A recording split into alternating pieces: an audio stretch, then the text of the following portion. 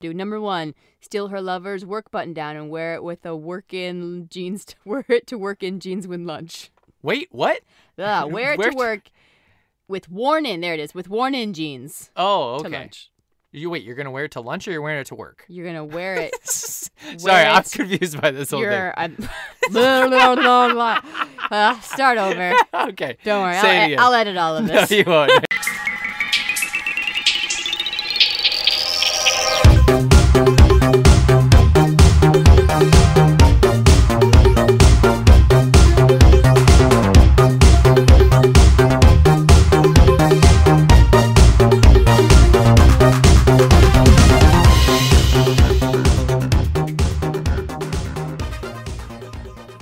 Okay, guys.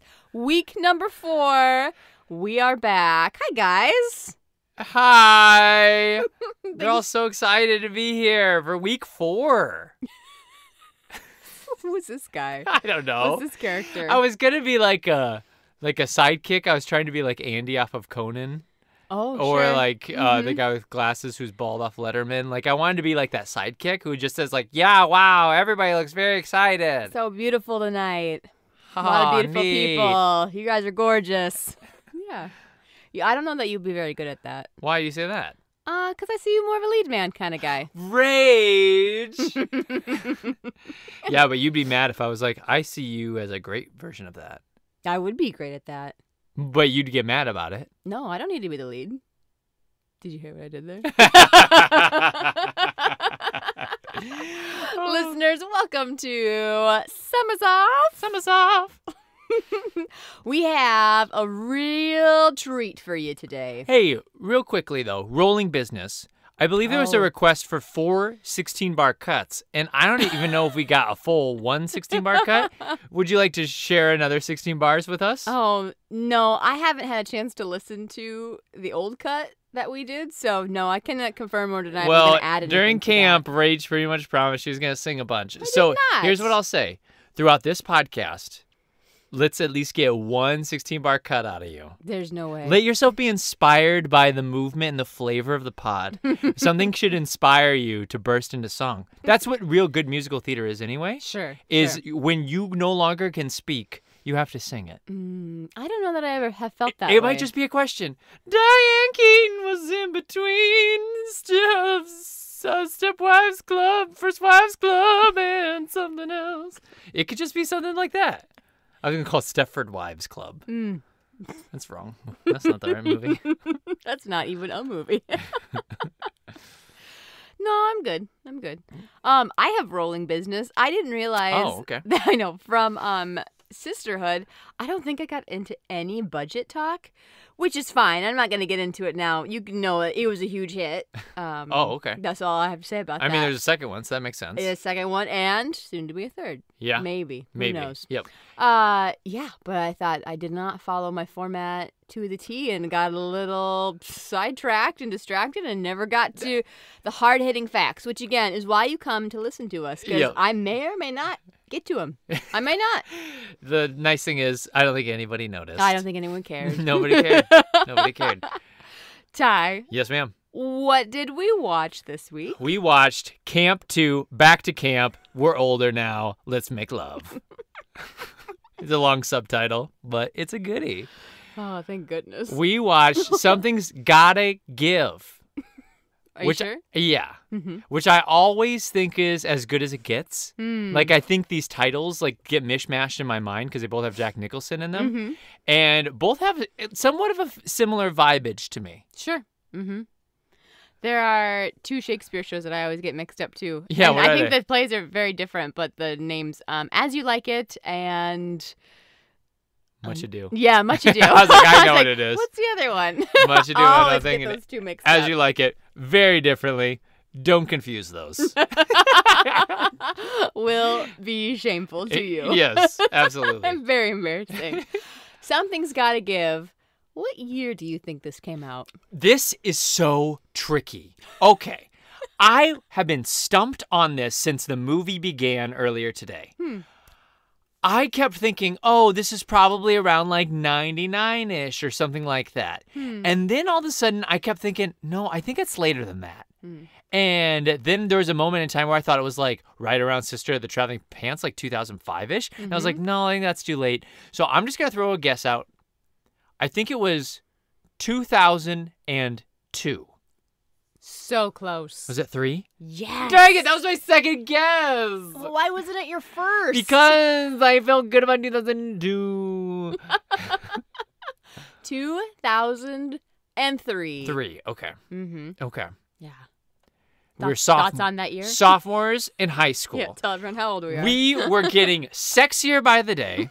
We had gotten out of our awkward freshman year. We were both kind of getting sort of cute. And older girls and guys and everybody in betweens, they were like, ooh, who is this? And you're like, this is called sophomore tie and rage. And we strutted down the hallways singing BB Mac songs. And everybody was like, those are two cool kids. That may have been your reality. Sophomore year was still a pretty awkward year for me, personally. Did I ever tell you that story about I would walk down the hall? I think it was junior year, actually. And I would sing, until you're back here, baby. And then whenever friends would like hear me coming, then they'd go, miss you, I want you, I need you so. And I go, till you're back here, baby, yeah. It was like a singing bandit type of thing. As I walked down the halls of high school. What? Go ahead. And that is how I knew I was a cool kid. Because I never got beat up. What was it like to have that much confidence in high school? It was, so I didn't have that much when I got in. That's what I'm saying. Sophomore year, I know. 03 was the awakening from the cocoon for this butterfly, or this moth, depending on how you look at me. It was dangerous. I think I told the story about how I used to flirt with my economics teacher in front of the entire class. Yep. So it was dangerous. I didn't always use my powers for good.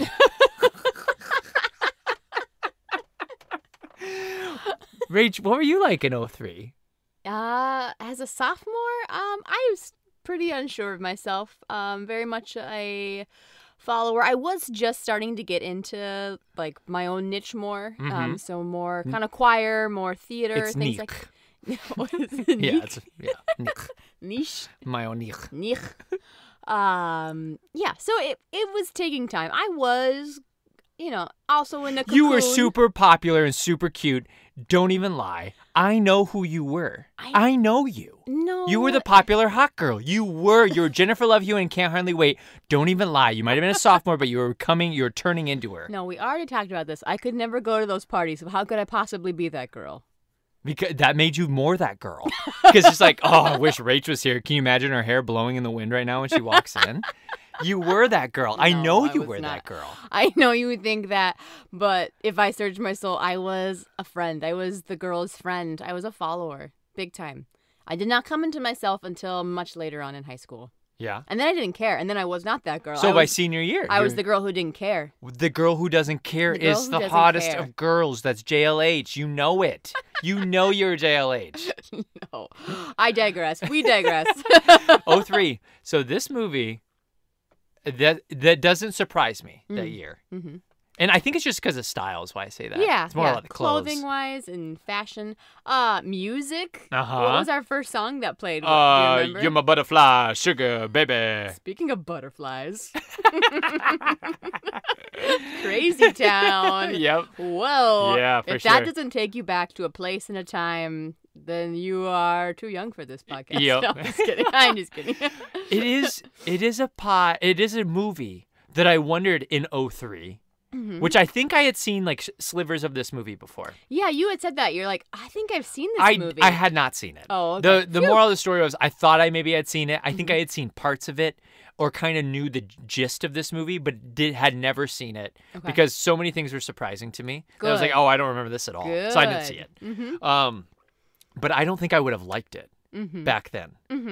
I think I can appreciate it more with age than I ever would have back then. Yeah. I think I don't remember the first time I saw this. Probably a renter, but also maybe a renter with my mom. Yeah, do you think your mom and you sat down and watched this movie? It's probably one of those really awkward ones. And you were blushing. You're like, oh no. Oh no. Watching love scenes with your parents, especially, I mean, even as an adult now it makes me blush, but especially as under their roof, like as a high schooler or even a college kid. So embarrassing. What's the raunchiest movie you ever watched with your parents? Like when that moment happened, you're like, oh no. Or you knew it was coming, and you're like, oh, is it worth it? Yeah, let's just try it. Oh no, this is terrible. I can't remember, but I remember I was once watching Closer. Oh yeah. In my living room, and I didn't know enough about it. I was just watching it. It had the great cast. Oh, It was wow. like Natalie Portman and Julia Roberts and everybody, and I was like, oh, this should be good. I knew it was R, but I was in college at the time, and Yep. I was just watching it in my living room like an idiot. And I don't remember if it was my mom or my dad walking through, and they're like, "What are you watching?" And like, I don't know. Effort. I was getting ready to fast forward it. C word. Ah, the sweet, uncomplicated satisfaction of the younger woman. Some say I'm an expert on the subject. Guess that's because I've been dating them for over 40 years. Yeah, it was something. Do you remember when we watched, oh gosh, what's that movie where all the food comes alive? And then the food has like a big orgy at the end of the movie. What? It's got Seth Rogen who does the voice of it. And he's a hot dog, or Michael Cera's a hot dog. Oh, yeah. And they're looking for buns. The girls. Yeah, it's not superfood, but it's like Yeah. something like that. I remember watching What is that with my dad. And then the orgy happens at the end, and it's like, oh no. This is so graphic and like It's so bad. so like you couldn't even get this graphic with actual humans. Like the food is so graphic. Oh my gosh. What is that movie? Yeah. Yeah, oh my gosh. I remember just being like, and that's like the shock and awe. And I'm not easily shocked and awed anymore, but yeah, that one got me. Like, oh, wow. What are we seeing? Dad, close your eyes. Dad, close your eyes. Oh, but Ty, for those of us who have not seen this movie or maybe have it confused with a William Shakespeare play, It starts with a guy's gonna wrestle. That's As You Like It. Did you know that one? Yes. Much Ado Benedict is being a dick to Kate. I think that's the one You've never seen that one. Oh, I haven't. Nope, you love it. I would? You've never seen it. Oh, Yep, okay. You'd love Much Ado. Okay. There's one I saw that I got sleepy in. That was All's Well That Ends Well. That's you fell the one. asleep I during also it. forget that one. Yeah. I don't think All's Well it's That Much Ends Ado. Well I is think stupid. All's Well That Ends Well and the first. Gosh, I can't even keep them straight now. Ugh, I digress. All's Well That Ends Well is the one where she sneaks into his tent to have sex with him, so then he falls back in love with her. Literary classic. There's that summary. But let me give you this Something's Gotta Give summary. Please. I almost forgot the title. And that's why I was like, oh, Complicated, shoot. isn't Bye it? for time. Something's Gotta Give is about Jack Nicholson, who is dating, he's 63. He is dating a gal who is 29, I think is what we find out. It's Amanda Peet. Nice job. She said she's going to turn 30 soon, so that's what I was just going off of. Mm-hmm. And then they go to this lake home. Mm-hmm. And they're about to do it, and he has a heart attack. He, before this, had met her mom, who's Diane Keaton, a super sexy Diane Keaton. Oh, We can get into this a think little bit so, later. We can get huh? into this a little bit later. Don't mean to spoil it. But so he meets Diane Keaton, who doesn't like him. She's a playwright. She's writing a play. She's almost like a new age contemporary version of Neil Simon. That's what she reminded me of. Like comedies, goofy comedies with character situational stuff. That's very much what it felt like to me. So new Neil Simon is the mother to Amanda Peet. This guy who she doesn't like has a heart attack in her house. Amanda Peet leaves. She has to take care of him. While she's taking care of him, they fall in love. Nobody saw it coming. Nobody saw it coming. They did not like each other. Little twists and turns, though, because his doctor, who has a huge crush on her as a playwright, and then meets her, and then becomes a love triangle, is the one and only Keanu. Keanu Reeves is the doc. Yeah. Surprised? Very. I mean, I saw his name in the title track, and Sure. so a part of me thought, like, okay, where are we going to go with this? Is this going to be like a I'm into your mom, but then it works out and I end up being with Amanda Peet kind of thing? I'm glad they didn't go with that. They, like, went off the beaten path a little bit. Do we go all the way to the end? You can do whatever you want. This is your synopsis. Okay, so then they break up at one point. Diane Keaton falls in love with Jack Nicholson. Jack Nicholson can't say I love you back. He's a forever bachelor. He thinks he's an old dog who can never learn new tricks.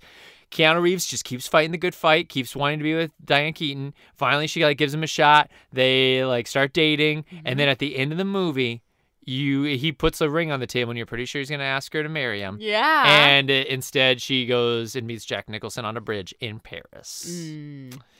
Boosh. Whoa. Twists, turns, trials, trips.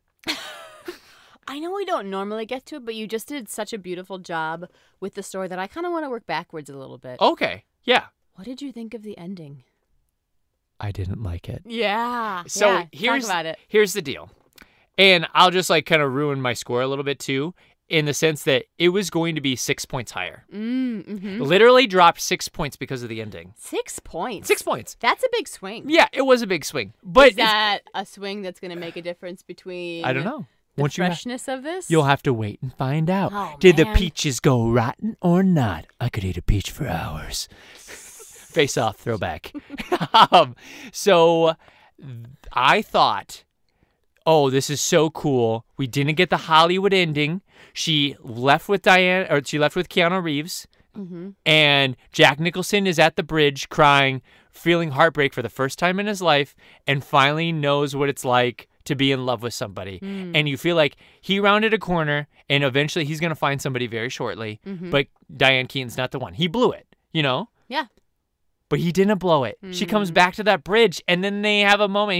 And she's like, yeah, Keanu could see that I was in love with you, so everything's gravy. He's the greatest. You're the greatest. Let's be together. And I thought, no, what a cop-out. So I was very disappointed about the ending. Yeah. What'd you think? It kind of came back full circle into its romantic comedy, and you have to have a happy ending according to somebody somewhere. I don't know who Shakespeare. wrote Comedies. the rules on that. Oh, he did. Yeah. Okay. Billy. Snuck into his tent, had sex with him, they got married.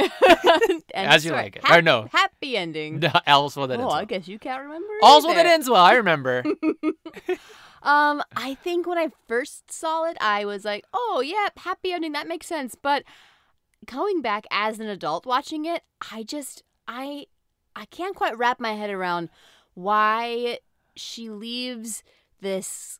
And again, chemistry is one thing, right? So if you don't have chemistry with Keanu Reeves, this like insanely hot 30-year-old doctor, like, He is I don't know. primo Keanu, Yeah, guys. and he's Like, great. primo He's Keanu. funny. He's really nice. I thought his acting was top notch. Yeah, he's I really great. did. I thought he was fantastic. Your dad's gonna be okay. He's not my dad. I'm sorry, your granddad's gonna be okay. I loved Keanu's performance. Mm-hmm. Sorry, I'm very spitty today. Yeah, could you not? I spit right directly at you. It like hit Rach right in the Shirt. shoulder. Ew, I think I got some in my eye. to be No, you honest with didn't. you. You're No, just I'm- trying to play it up for the audience. I'm not. The studio audience. You just want that laugh button to get hit. Applause, applause. Snapchat. Ah! But yeah, and so I can't quite wrap my head around why she goes back to this guy who's, emotionally stunted, Yeah. we'll say. Yeah, I'm glad he had a turn of heart, but it's kind of like, okay, bud, too late. Like, Yeah. that's not I moved on by now. I actually thought there was a happy ending. When he was on that bridge and he was like, here I am crying again. And he like almost, I didn't like that they played on the gender thing, but he even says like, I'm the girl. But, Yeah. and I didn't really like that. I know, but I come got on, what he was, Nancy. I got what he was saying as far as like, I've discovered the emotional, sentimental side of myself. And I thought that that's a happy ending. To me, he's awoken something in himself that he never thought was possible. It's laid dormant for 50 years. And he's a human again. Yeah. And that to me is a happy ending. I would have liked something even in between. I would have liked and maybe it's not a Paris ending. Maybe it's an ending where we just know that they're friends, and then maybe there's like that sly, like little, like wink, like, but we might hook up again Sure, because okay. we're cool like that. Something would have been great. Again, she doesn't have to go with Keanu if she's not in love with him. I'm not saying to stay with that because he's supposed to be the guy that checks all the boxes, and he's 30 years old. But like.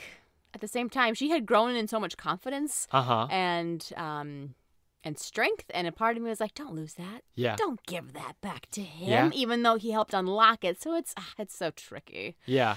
It's tricky. Did it drop your score? Or were you okay? Were you satisfied with the ending? You're like, no, I can live with this. I don't know what my score would have been before. That's a really good question. Okay. Like, Should ask myself. do you feel satisfied? I feel not satisfied with the ending. Mm-hmm. I think I already knew what the ending was, so Okay. it's hard for me to not be like act surprised and be like, Sure. oh, Yeah. I like I didn't know it was coming. Like I knew the ending, so Yep. I would do it differently, but I would maybe do something in the in between of that. And it's not a complete write off of Nicholson's character. Sure. Although Okay. I like his arc too. I think I do too. It's nice that he has a change of heart towards Yep. the end. He kind of goes soul searching and goes around to all of his ex girlfriends and tries to figure out like why he was such a schmuck. So yeah, because he kind of, after he has all these heart attacks, I think he starts to reflect a little bit on life and like, I'm going to die alone. Yep. And do I want that? Am I happy? Do I just tell myself I'm happy? So it's interesting. What I like about what this does differently than other films is, one, the age piece. We have a love story about people who are, we'll say, past their prime, right? Probably in their prime, truly. Because honestly, when I look at Diane Keaton's life in this film, I'm like, God, she is in her prime right now. I think she's in her prime Isn't too. it amazing? I think, okay, this was a thing I started last season, and I don't want to get weird about it, but I've been on this train where I'm like, hey, we need to promote how beautiful women age. I'm so sick, like, women, like, men are able to, like, get sexier with age. People are always like, he's like a fine wine. But with women, we, like, never do that. So I'm here to propagate this idea that women get more beautiful with age, too. Diane Keaton, at the age of 50-something, I'm sure you have her age. 53, I believe. At the age of 53, has never looked better. Never. 56, sorry. 56, even older. She Even better. She can do the retiree and menu at the restaurant, the 55 and up, the senior dinner. Never looked better. Let's promote that idea. Let's celebrate it. It's awesome. She looks so freaking good. Well, even just looks-wise, her life is amazing right now. Like, at the prime of your life, as far as, you know, she's writing and going back and forth from the market in her beautiful Hamptons home, and I'm sure she's doing all these, like, she's living my dream, essentially. Sure. A lot of people's dream, probably. Mm-hmm. Studying French, learning Italian, and she travels. Like, it's something to aspire to someday.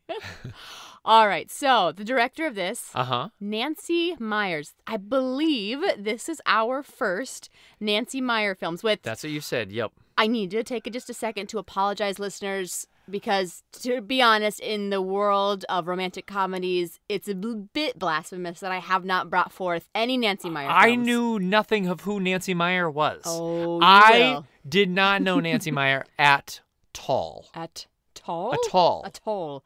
So if I would ask you things that she's done before, do you have any ideas? No. I'd guess as good as it gets, but I don't know if that's right. Nope. Okay. Nope. No. That's No idea. That's a decent guess, though. No idea. So Nancy Meyer actually started... She did not do Sleepless in Seattle. She did not do You've Got Mail. She did not do Best Friend's Wedding. Right. Good. I feel good about all those. You're whittling it checking down. some off. That's pretty good. I'm going to throw out some things that she has done, and then Okay. I'll kind of go more into her backstory and how she got started.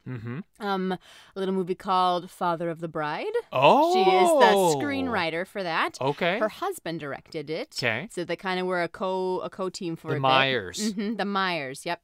Well, actually, and her husband, I have his name here somewhere, but it's not Myers. His last name is something different. Her directorial debut was the 1998 remake of a classic movie that your wife loves very, very deeply. Oh, Preacher's Wife. No, you and dang I it. haven't watched this. So good call though. Love and Basketball.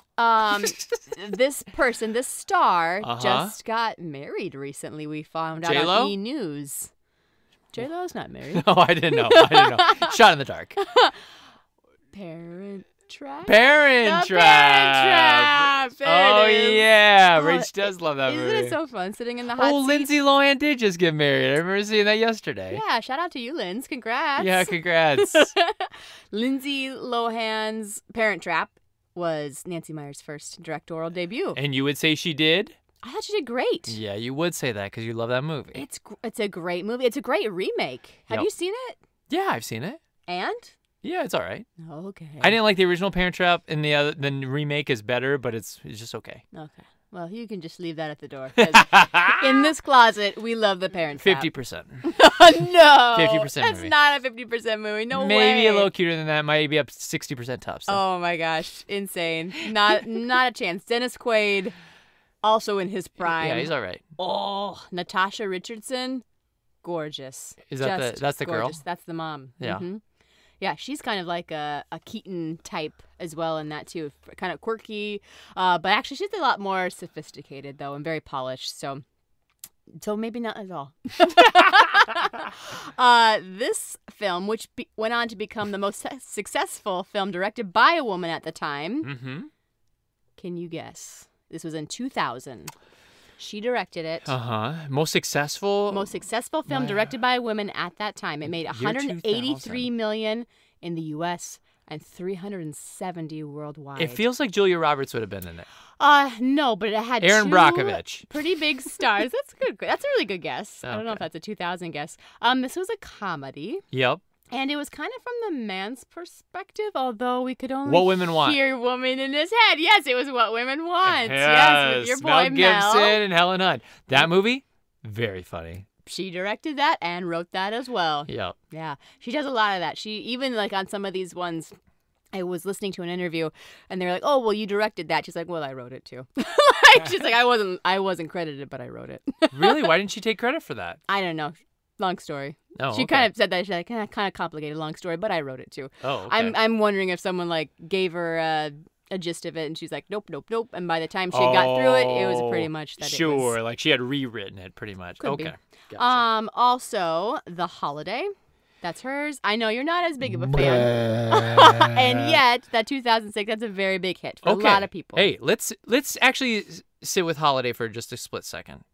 Okay. Everybody loves The Holiday. Like Mm-hmm. it's like a new holiday classic that it's not new, it's an old, but at the Mm-hmm. same time I feel like it's really picked up steam the last few years. I've seen it on a lot of best Christmas lists. Mm-hmm. I've seen people talk about it a lot in such glowing light. Mm-hmm. The Holiday's acting is pretty bad, even out of Kate Winslet, who's pretty good as actress. I mean, they're all Pretty great as an yeah, actress. pretty great. One of the best actresses of all time. There we go. A-list. That sounds better. Top tier. Top There we tier go. with Emma Thompson. Yeah. Top tier. Top tier. And I feel like in this movie, I actually thought this while we were watching it. I was like, the acting is really pretty good in this movie. I wish the acting in The Holiday was better. And I feel like that movie would have been like this. So it's not surprising that these movies are kind of linked by the same director/writer because I had this thought Sure. that came while we were watching. I was like, I wish the acting in The Holiday was as good as this. What drew you to think of those two things? Was there something about the way the film was shot? Like, what made you think, what made you think of it from a similar? I'm just so curious because I think The small amount of characters Yeah. in stationary settings. yes, And some of the camera angles and Okay. how people look at each other. Like it's a small thing, Yeah. but like for some reason it made me think of The Holiday. yeah. For me, like when you go onto a film set of a Nancy Meyer's film, Yep. you tend to feel like that's where you're at. She has a Sure. very specific style, and it's Uh-huh. something that she's known for, not just in the film world, but also like in the design world, in art, the architecture world. People just eat her set designs up because she does a lot of the work. Like she'll say that when she goes to write something, she creates a floor plan of her actors' homes. Or her characters' homes, I guess, because she wants to know how do they get up to get their tea in the middle of the night? What does that look like? Or Okay. she's just very Wait, who has tea in the middle of the night? I don't You know. can tell I don't Rach is know. not a tea drinker. People get tea in the middle of the night. You're gonna don't they? pee your pants, girl. Do you realize how fast tea goes through you? That's a good point, I guess. You've never had tea. I'm not a big tea drinker in the middle of the night. That's true. Nancy would be laughing in your face. She would spit on your shoulder just like I did. That's awesome. But yes, her sets are usually very aesthetically pleasing. That makes a lot of sense. Yeah. She also considers her set to kind of function as a character in her film. Mm-hmm. And I looked for more on that. That was one of those like little blurbs on like Wiki. I was like, okay, give me the article that she said that in. And I couldn't find it because it wasn't available any longer. But what do you think she means by that? So say this statement again. I kind of have an idea, but I want to hear it one more time. Yeah, it says that she considers her set to function as a character in her film. Well, I think that's the stationary set thing. I think that's where this movie is going to take place in the Holiday in basically 2 locations. Or in this movie, it's basically at the lake home. Like, we go other places, but it's pretty much at that lake home, about Hamptons. 50% at least. Yeah. And because of that, it feels like it's such a specific location that I think we figure out who these characters are. So let's take Diane Keaton's lake home. It's very organized in some capacity, but her desk is a mess. Sure. So it's like the perceived have everything together, but on the inside she's kind of a mess. You see her in her most intimate location. I like that. At the desk. And the whole like kind of hoity-toity look is somewhat like a that character as well, like sees themselves as like somewhat of an upper class. I think both characters do. Yeah. And like what he drives and do. stuff too. So it's like this is where I wonder if there's a disconnect with a lot of people who would go to see this movie. They'd be like, screw these rich douchebags and like what their lives are all about. I don't care about the rich folks. So it does very much present like this is how the other half lives. And they go through their own trials and tribulations. And isn't it fun to see that they're just like you are, even though they're rich?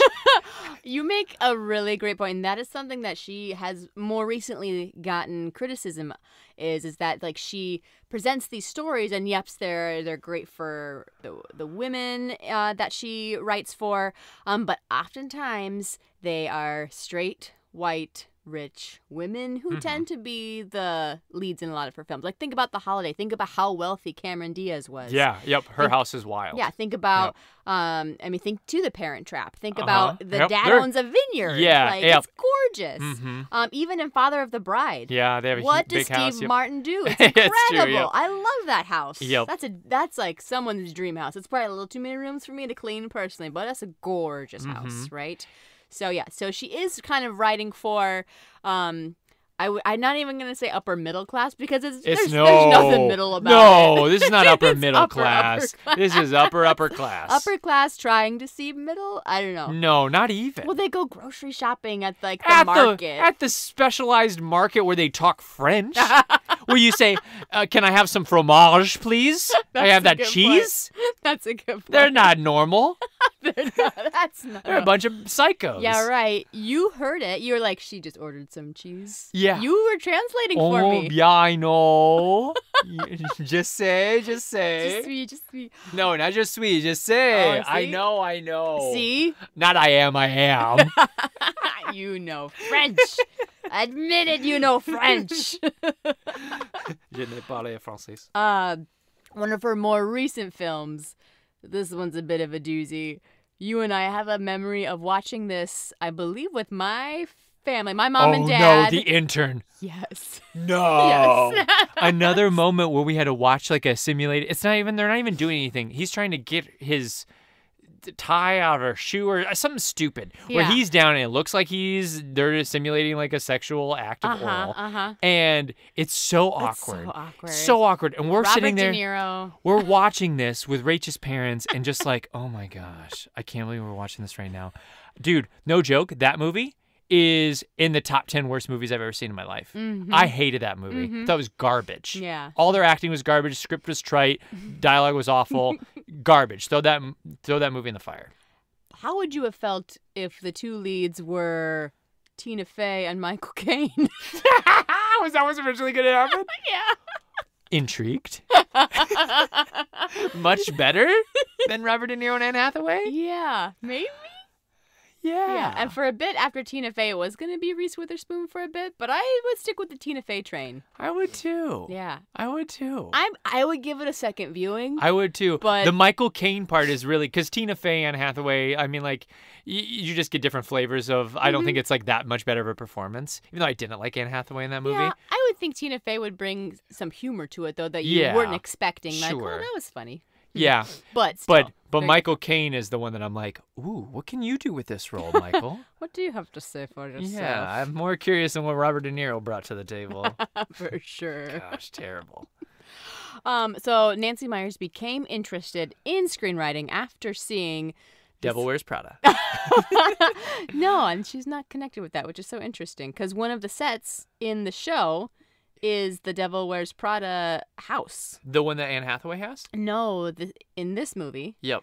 No, I know that, but I'm talking The about one that Jack Nicholson owns. Yep. And who is it belong to in Devil Wears Prada? No, it belongs to Meryl? Meryl. Yeah. Meryl?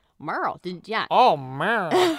It's definitely not Anne Hathaway's home. She's got a little hole in the wall. Yeah. Anyways, I digress there. Fun connection. I know. I even brought that up. I said, oh, here's a fun fact, but I'm probably not going to bring it up. But here we are. And here we are. No, I was going to say, after seeing the movie The Graduate, it really inspired her to get into screenwriting. So, digression, anecdote time. I'm going to start putting quarters in for how many times I've said the word digression, but I'm going to add for you too. Okay, so I'm at $1.25. The Graduate. Yes. Rach and I are just buddies. Mm-hmm. And I forget who texted who. It doesn't matter. Neither here nor there. One of us texted the other one and said, hey, The Graduate's on. And let's pretend you texted me. Okay. And I was like, cool. And then we watched The Graduate together, but in different houses, texting each other throughout the movie. Mm-hmm. Being like, oh, yeah, look at this part. Oh, my God, how funny was that? And then didn't we call each other afterwards and talked? I don't remember. I think seem we to think did. that we were talking to each other on the phone. Maybe. And The Graduate was on. Maybe that happened, too. And then maybe we texted later on as we continued to watch it. Yeah, maybe? that might be the accurate story. Yeah. Something with The Graduate, texting and a phone call, and we were just buddies, but I was so in love. I was like, oh my gosh, I'm pretty much watching The Graduate with Rage. At the end, I hope we just jump on a bus and run away from everyone. But it's sad. Yeah, only Yeah. when their like smiles fade and they realize what they just did. Yeah, that's true. Before the smiles Before the smiles fade, it's a great time. So Myers and Keaton had actually worked together prior to this. Back in 1987, there was a film called Baby Boom. Oh, Do you know what that's about? never heard of it. No, never heard of it? Nope. Do you want to give it a go or do you want me just to tell you? Okay, I'll just tell you it's real quickly about a boomer who inherits a bunch of money, and she's a young single mom. I mean, you got some parts of it, right? So Okay. single mom. Well, Diane Keaton is a career gal, Yep. and she ends up. I'm going to use the word inheriting, but I know that's not the right word. Her cousin dies and leaves her child. Oh, and so she okay. all of a sudden becomes a single mom of her cousin's child. So she inherits this baby. And then she has to like balance a career and being a new mom. Oh, okay. Yeah. Baby Cool. boom. Baby boom. 1987. Go check that out. They also worked with each other in Father of the Bride. Do you remember Yes, Diane because Keaton in that? she's the mom. So cute in that. Yep. And Not then, as cute as this though. Not even close. I would agree. She's Right? actually, and a part of it When for me she's is in the, her- is the clothing style. I think this is a way cuter time for her. Sure. But in her too. Think about her in her 20s in the Godfather movies. She's not even near as attractive as she was in this movie. interesting. She's not. Yeah. Not even close. not she even close. gets hotter with age. Well, how do you feel about First Wives Club? Because Myers turned down directing First Wives Oh Club. my god. Can you imagine? That would have been interesting. That would have been interesting, but I'll be honest, I really enjoyed First Wives Club, Mm-hmm. and so I didn't really want to change a direction. Yeah. I enjoyed what we got. First Wives Club was thebomb.com. And Diane Keaton's very cute in that too.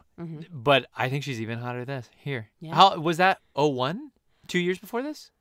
First Wives Club? Yeah. Oh, I don't remember now. Go back and listen to that episode. Yeah, Find out. 89 Find out for maybe? yourself. We're not going to do all your research for you, you goobers. I've told you this once. I'm not telling you again.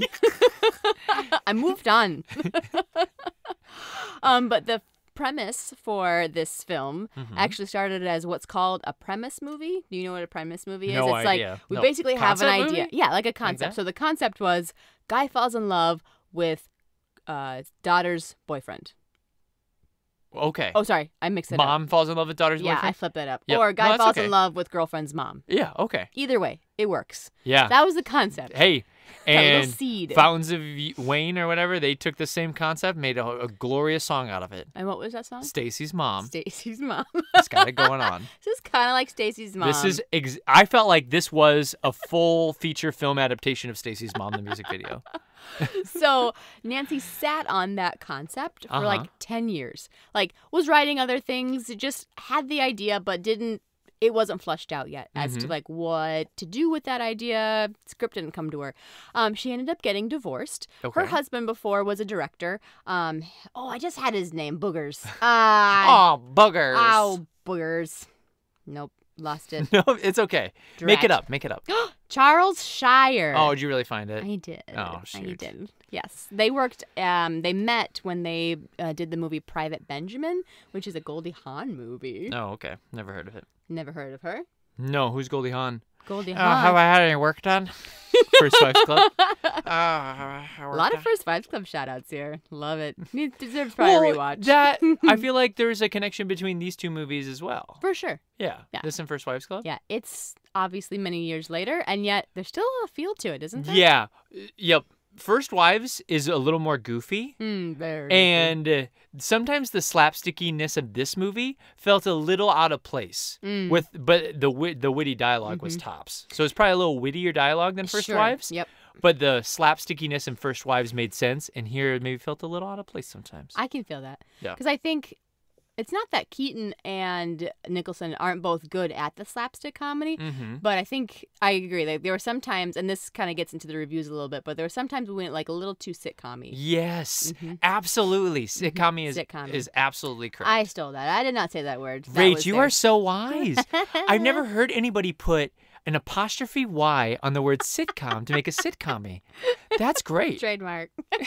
That's so great. Mr. Sanborn, did you take any Viagra today? Mr. Sanborn? No. No Viagra. Okay, good. Just need to be sure because I put nitroglycerin into your drip. And if you had taken Viagra, the combination could be fatal.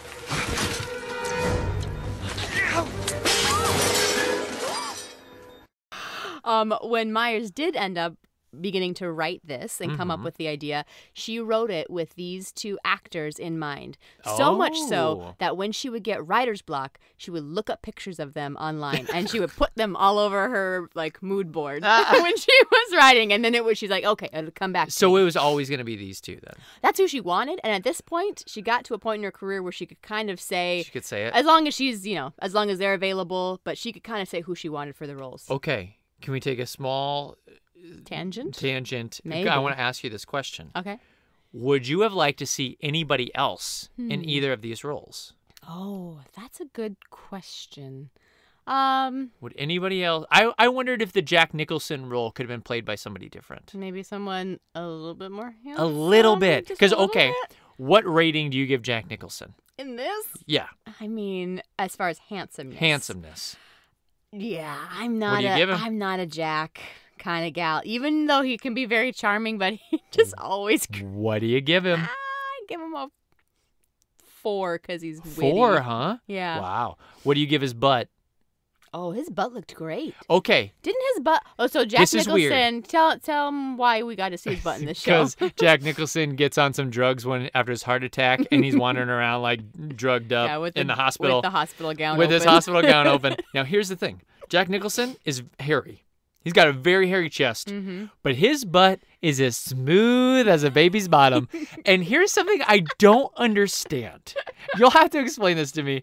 When did we decide in Hollywood you can be as hairy as you want to be? But if you're going to show your butt in a TV show or movie, if you're a dude, you better shave that puppy. Just bick it down to the wire. It's got to be so smooth that you could eat eggs off of it. Like, why did we make this choice? Why did we say, oh, it's a hairy butt? No, it's like, oh, he's a hairy guy. Oh, he's got a hairy butt. That would have been funny. I don't know why we decided you can't have a hairy butt in film. Yeah, and it was tan too. Did you notice that? Yeah. Like, it wasn't like And it kind of was like a small little butt. He almost has like a no butt like me. babe, your butt's way better than Jack Oh Nicholson's my butt in gosh. this. Let But me it's- just say. But it's not as smooth. No, it's not. TMI. Very much.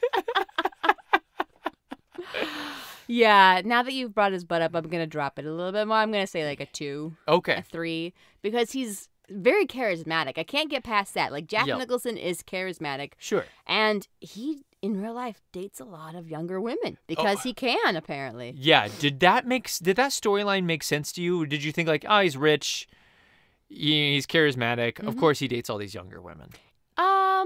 I guess so, because I think as long as there are rich old men out there, there are young women willing to date them. Willing to date like somebody who takes care of them and is witty and fun to be around and stuff. I think Yeah. I was bothered by it at first, but Sure. then I grew to be like, no, it's fine. This it's is not real. Yeah, I mean, it is real. It's not like Adam Sandler who looks like a douchebag and he's a construction worker and dating Jessica Biel and Kate Beckinsale at the same time or something like that. Yeah, You that's know, a good so point. there was Yep. part of me that was like, okay, I can get through this, you know. Like he's rich. I can get through He's it, I very guess. rich. He's very rich. Yep. They're all very rich. They're all super That's what rich. we've decided. Yep. But 20th Century Fox actually declined to make this because it said, quote unquote, thought that the leads were too old to be bankable. That's really shocking, though, Yeah. because As Good as It Gets had to be right around this time. And wasn't he nominated for an Oscar? I want Was to that like say that was a bit earlier. That So, was like, probably in within the 90s. 5 years, though, right? Yeah, like probably within 98 5. on. Yeah. And so Yeah. I just feel like Jack Nicholson pretty much was the face of that film. Mm-hmm. And so why couldn't he be the face of this film? That's a good point because that kind of deals with the older love a little bit. I mean, not Helen Hunt so much. Yeah. But yeah, he is older in that. And First Wives Club, I think, was just a few years before this, too. So we had seen Keaton in a prominent role. I don't know. That's so silly. I mean, really, it is because other people said like, "Oh yeah, sure, we'll do it." And what about all the Viagra menopause jokes? Like, they have so many jokes about being old and trying to do it. Putting glasses on while you're trying to do it, checking your heart pressure, your blood pressure, all that stuff. It doesn't play if it's Richard Gere and Julia Roberts. You know what I mean? No, it's not funny then. It has to be old people. And then really, when you think about a market that's not oversaturated, like this age group with Yeah. romance is not oversaturated. So Truth. Yeah, tell a new story. Uh-huh. Like we're ready for it. Is it like as cool to watch them make out as like a younger couple? No. No, But- except for Diane Keaton looks amazing. So yeah, a question mark? I guess yeah. I guess that's more of a me thing because she's kissing Jack Nicholson. Yep. So he doesn't do much for me. You got but a hairy chest and a smooth butt to work with. yeah, if that does it for you, that's great then. Did you know that Keaton and Nicholson were actually in a film before this together? Nope. And I don't They're in a Little believe- Shop of Horrors. Oh, that would have been fun. She played a little girl in it. They were in a movie in 1981 called Reds, and they actually have an affair in that film. Oh, okay. Yeah, I think it's Warren Beatty is the Gotcha. husband character. Yeah. And it's kind of a period piece, if I recall, from the trailer that I watched of it. So I could talk very briefly about it. That's all I have to say. Please ask me no more questions. This is like when I watched the trailer to Cocktail and thought, like, I can talk about this Tom Cruise movie now in depth because I've seen the trailer.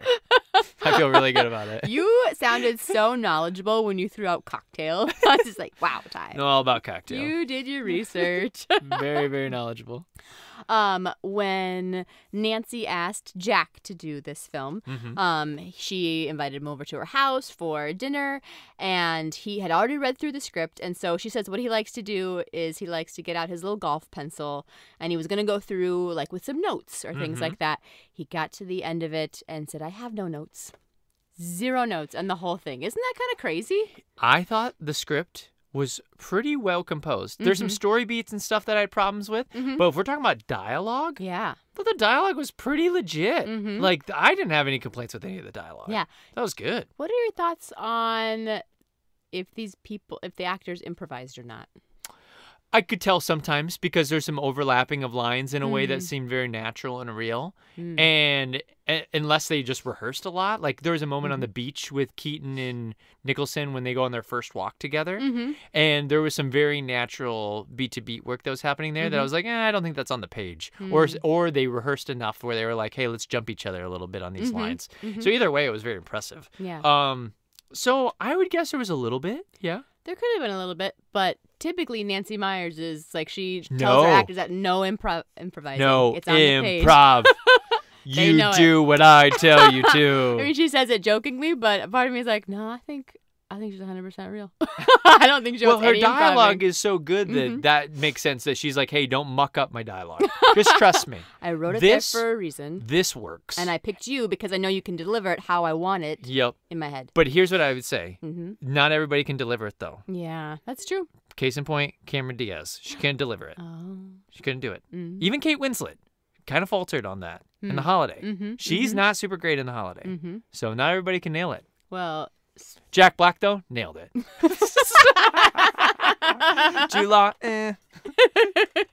so great. So great. To be in this film, Jack had to turn a film down. I didn't put the year on this, but obviously it was around this time. Yeah, can you imagine how disappointed he would be? Gosh dang it. Give me. No, I have never seen this film. It could probably be a Christmas film, I suppose. It looks terrible, but Okay. I think you've seen it. Have you seen Bad Santa? Yes, I have. I mean, it's kind of funny, but like it's not very good. It was a one-timer for me, but I'll see it on still around Christmas time, like on FX or whatever. Like that's a perfect channel to play it, right? And so I have seen it. Yes. Moral of the story is I've seen it. Yeah. I just had to like I'm get not that out I'm of not you. a Billy Bob guy, but I've seen it. I must Yep. confess, I have seen I it. have seen it. So, some random on-set facts. Diane Keaton did something that nowadays we would say is unforgivable. She added a kiss. She added a kiss. When was the kiss? Do you remember the scene when they're in New York after dinner Yep. and they're crying and she's telling him that she loved him? Yes. And she's heartbroken? Oh yeah, During when that she scene. right before she gets in the taxi. Yep, and like goes away. Yes, she adds a kiss there. Oh. And it was like one of the few improvs, I guess, that Nancy Myers was like, yep, I like that. We're going to keep that in. Mm-hmm. So Okay. that stayed. Obviously, Nicholson wasn't too upset about hey, it. there are times where I think you can have a scene partner and you could say like, hey, I feel safe and comfortable around you and we're in a trusting, loving environment that like if you feel an improv for that, I think you can have those discussions. I don't want to say that the impulse to kiss somebody at a certain spot can't be explored.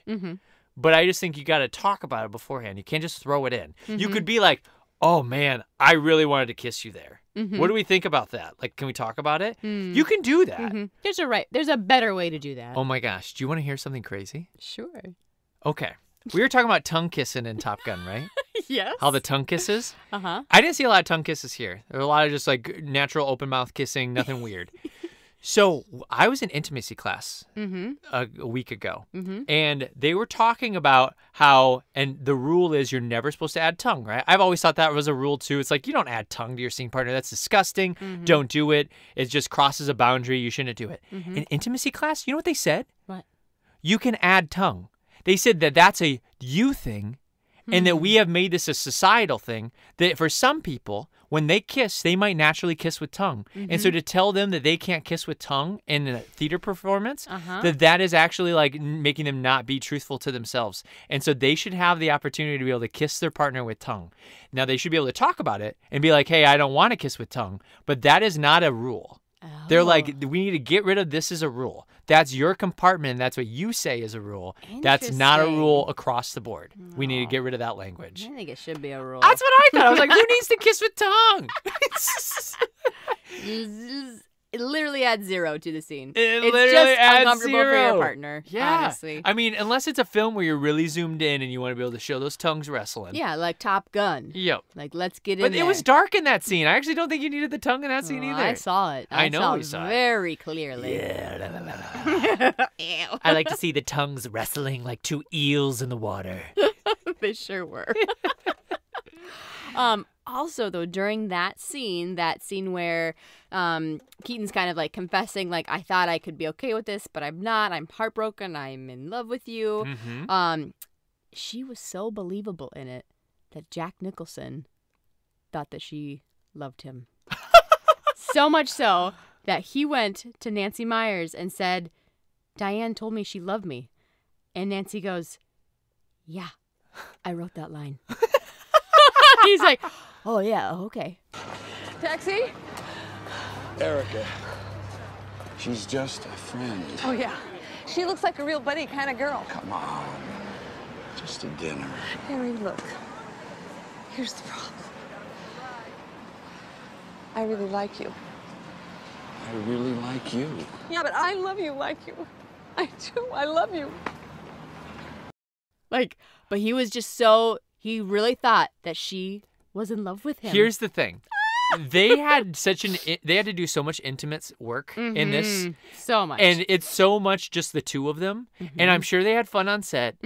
I wonder if there was a moment where he was like, I don't know if I'm falling for her, but I think she might be falling for me.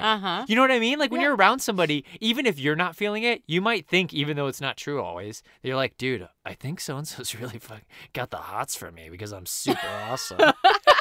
I know I've been in that situation before. And then like at the end of the process, I find out they started dating another cast member. I was like, oh, they didn't have anything for me. Oh, okay. Never mind. Just kidding. And in that moment, you feel relief. But also a tinge of sadness. You're like, oh, what about me though? Oh, okay. Yeah, You Nobody has a crush on me in this cast.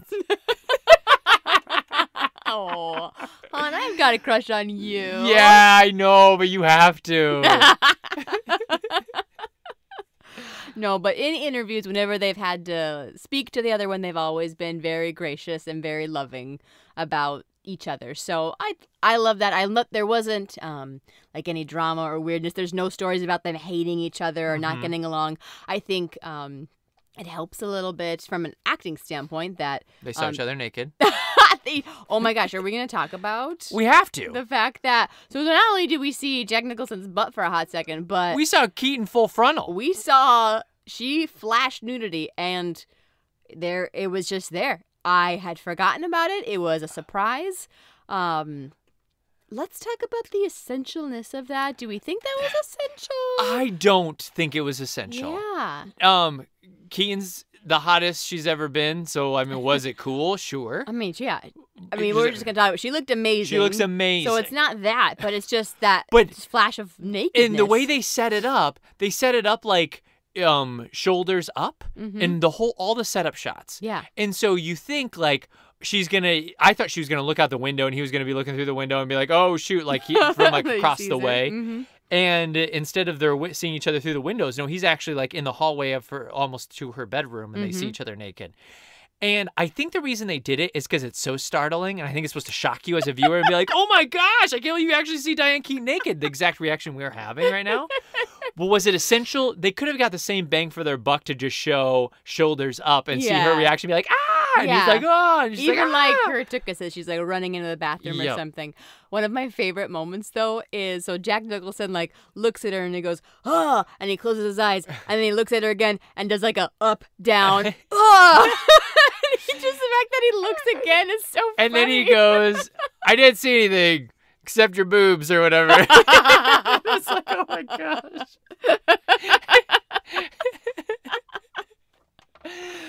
Yeah, that elicited a large reaction from both me of too. us. I was like, whoa, Diane Keaton's naked. Oh my gosh. There was a deleted scene in France, in Paris, I guess, that Jack Nicholson was really sad that got cut. Okay. Let me paint the picture for you. They're at a karaoke bar. Jack Nicholson gets up to sing La Vie en Rose in French. When was this going to happen? In Paris. Yeah, I know, but when? Before or after the restaurant? Oh, Ty, when you have a deleted scene, you don't know, like, in what relation But does I'm this asking happen? because, like, is it they're still reconnecting before Keanu gets there, or is Keanu with them now? You know what I mean? That's a great question. I don't have any answers for you there. Okay. I'm going to guess that this is like a post-dinner thing. So here's one thing. This scene would have been really cool if they didn't end up together. And instead they're just buddies, and they go out, and he sings this song, and she knows, oh my gosh, he really is in love with me. He loves me. But she still goes back with Keanu, but she just realizes like he's discovered so much about himself that he can actually love. And if that's the ending, that could be your ending without any like sort of closure of seeing them get together. You just know like, wow, that could change here. We don't know what's going to happen. Thought about that? Or I thought on that bridge, what if while he's at the bridge and he's crying and Keaton's left, What if like an old gal like walks over and she's like standing by the bridge too, and she's older, and he like looks at her, and you see like he's open to the opportunity of dating somebody his own age now. Like that's another thing that they could have done to like give you closure and a sense of change. I like that too. You just didn't have to have them get together. We didn't need them to get together. It was okay. We would have. I think you're right. I think that maybe would have elevated the movie as a whole. Yeah. Don't you think? I definitely would have elevated my score. 6 points apparently. 6 whole points. I stand by this 6-point swing. All right, we've talked about our 2 leads for a bit. Let's just throw the bone to our other cast. There's not a ton of people in this. You had commented when the credits were rolling, there's probably I don't know, 7 people that there's have not very many at all. names are listed. Otherwise, Yep. everyone else is just kind of ensemble. Yep. But we have, obviously, the next big hitter is Keanu Reeves. Keanu Reeves. So, fun little fact. So, the poster for this typically has like a top and bottom of Jack Nicholson's face and then Diane Keaton's face, and then the word something's got to give in between them, right? So, it's very much them. But in Japan, can you tell me maybe what your hunch the difference might be? They did Keanu instead because of The Matrix? Because he was so popular Not over there? instead, but they added Keanu to the poster because Keanu's such a big deal in Japan. Gotcha. That's not surprising because I'm sure they just went bonkers over The Matrix. They're Japanese? Oh, yeah. Yeah. Oh, yeah. Well, and even like Keanu, like, let's all go a little bonkers for him. He's apparently like The coolest guy ever. I was honestly, as we were sitting there and I was looking up some random Keanu stuff and everything kept popping up, 23 reasons why Keanu Reeves was the best human being ever. It's like, what an awesome, like, BuzzFeed article. You know what's so cool is for the longest time, he was doing all this cool stuff while he'd kind of like eat a lot of poop from people who didn't like his acting and a lot of things. And he just kept being cool and awesome. And then he made those John Wick movies and everybody's like, oh, this movie, he's pretty good in these movies. And everybody was interested in him again. And then everybody started realizing, oh, he's been doing cool shit for like the last 10, 15 years. With all his fame and fortune, he has so much cool stuff. He's a legitimate good guy. And then like the bottle cap came off and everybody's like, oh, he's amazing. Pour the Keanu champagne. He's the best. Keanu champagne. I'll have a glass of that, please. Yeah. I'll have a tall glass of that. Especially in this. Whew. Yeah, he was super hot. He is very attractive. Surprised we didn't see him with the shirt off. Oh, yeah. So his doctor role is 30 in this, but he's actually 33. Yeah, he is. Primo doctor age, I Absolutely. would say. But yeah, I've just heard so many things about him that are so great. So a great philanthropist does a lot of like random anonymous large sums of donations to hospitals. He at times will also there's a word for it, but he basically like reinvests part of the money that he's given as a salary so that other people get paid higher, or so that that they're able to bring in other actors or other like crew members. I think he bought a lot of people Harley Davidsons on the set of The Matrix. How excited like, would you be for to get a Harley as a present from Keanu? So great, but I'd sell it and then I'd be happy. Your first boom operator, and she's like, "Hey, Rach, here's your Harley Davidson." And you're like, "What are you talking about, Keanu?" And he's like, "You ride it home." But yeah, I love that he's also he doesn't take himself too seriously. So in a Netflix movie that came out in the last few years called Always Be My Maybe. 'Cause you'll always be my maybe. Yeah. You're mixing the songs. Nope, nailed it. He plays himself in it. He plays, and he's like super goofy. He's got like glasses that don't have lenses in them, and he's very, Keanu, yeah, let's have this really delicious dinner at this restaurant. So he's just hilarious, and he like helped write it and come up with the stuff. So just America's sweetheart. Actually, Canada's sweetheart. He's not an American actor. Did you know that? Gross. He's actually Canadian. Get him out of here. He can go with Rachel McAdams. Get and back over there. Ryan Gosling, people I hate. Build the wall.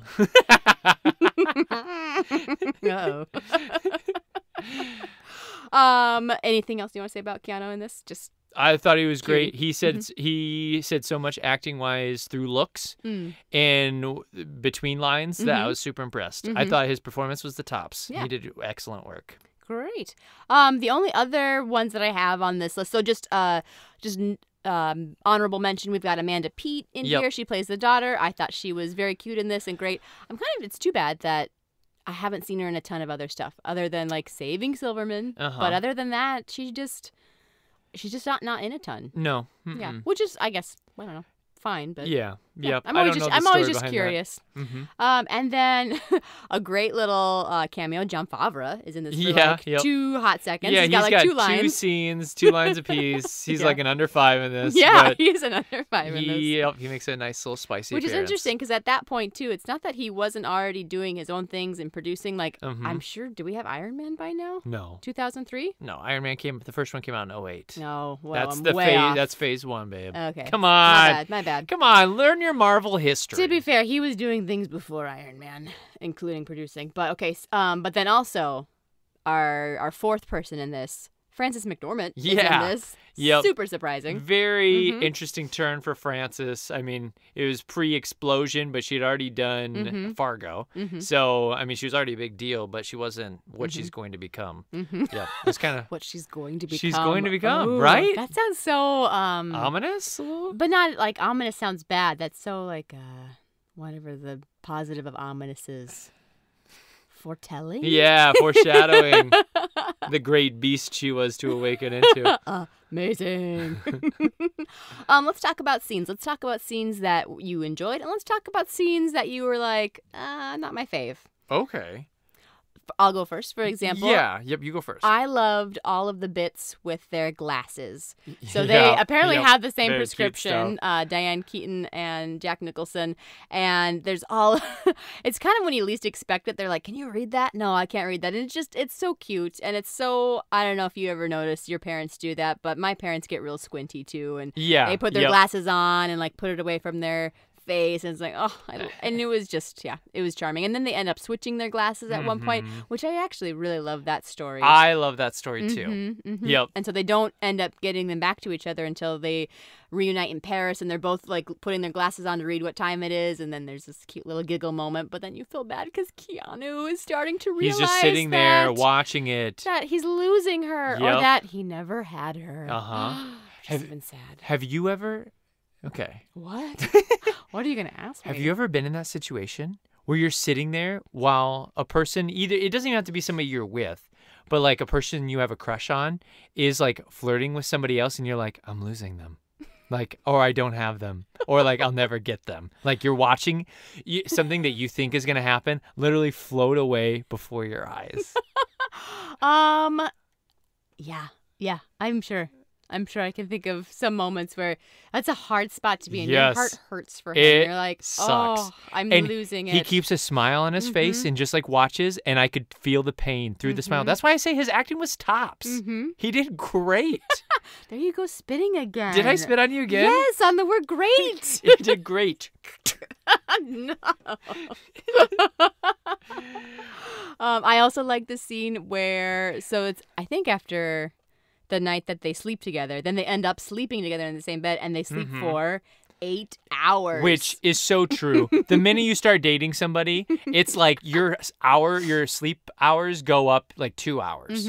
Yeah, because both of them are like, yeah, I only sleep 4 hours. Yeah, me too. I've never been able to sleep 8.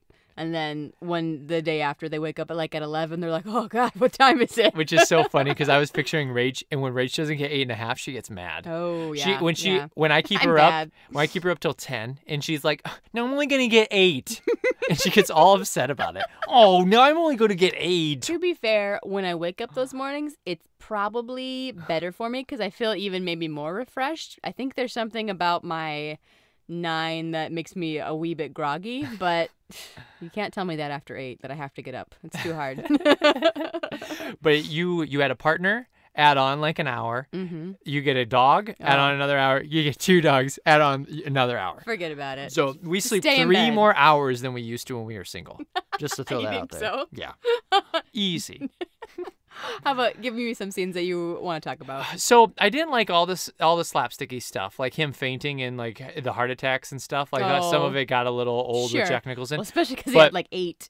I did like a moment when Diane Keaton doesn't like him still, and she goes, "You effing guy," and then she gives him mouth to mouth. I thought that was really funny. yeah. She's like, "Oh, you effing guy," and then she starts to give him mouth to mouth. Thought that was really funny. I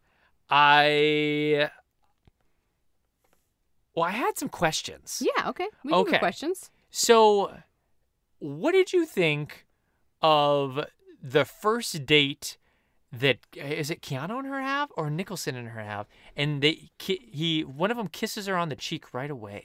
Oh, that's Keanu. That's Keanu. Yeah. He's kind of presumptuous with his kisses. A little bit.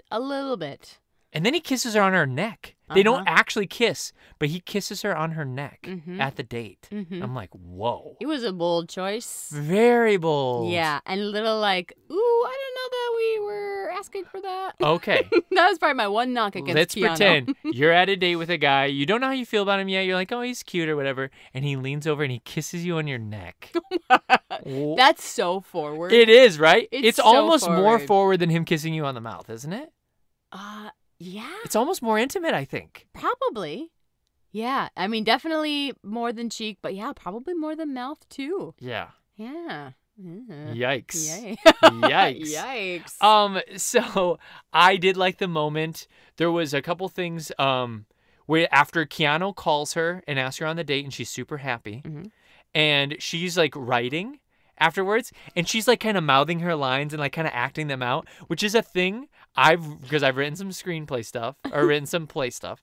And whenever you're doing dramatic literature, you kind of do like mouth the words or you kind of like put yourself in the shoes of the character. Sure. And she was totally doing it. It was really funny. And just like how happy she was and like had a little spark in her step. And I love that. And then I actually, even though this would have been too much, I thought it was going to be too much. I liked the crying montage. You like the crying montage? Okay. So Jack Nicholson leaves and Diane Keaton, everything just sets her off. She starts crying and she'll even have moments where she like is writing something and she's really proud of herself and she starts laughing and then she just starts crying. And that to me, I would have thought it was goofy, but I've had these moments where like you're just doing something random and all of a sudden you just burst into tears. And so it felt like somewhat real to me. I was like, oh, I actually kind of believe this. And it's like making fun of it, but I kind of believe it. Yeah, it was. And honestly, anybody but Keaton couldn't have pulled that off. Yeah. I think I just can't see anybody else doing that and having it be as light as it was. Now, I think I felt it got a little bit long. Sure. If 3's comedy, then we didn't need as many as we did. 8 is like side hurt laugh. I don't know. No, it's usually in 3s. So 3, 6, 9. I don't know. I would lost count. Maybe they hit you on an odd number then, or on an even number. Maybe that's why I felt weird about it. Could use one more or one less. I don't know. You have one new message. Message 1. Erica, hi, it's Julian. I'm in the restaurant, and just wondering if you're on your way. It's about 8:20. It's a lovely night out here. It's nice.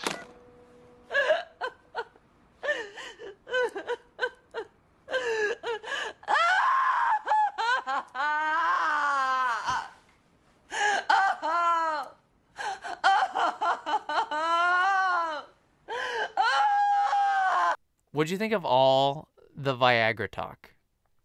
I thought it was appropriate. Yeah. Yeah. Because what are we... Was it too much, though? We mentioned Viagra at least 3 times, if not more. Well, because he keeps having a heart attack, and there's a med complication. Yep. No, I think it's a very real part of his life. Sure. Honestly, it's like, maybe one time too many, but I thought it was good to have that in there. I kept thinking...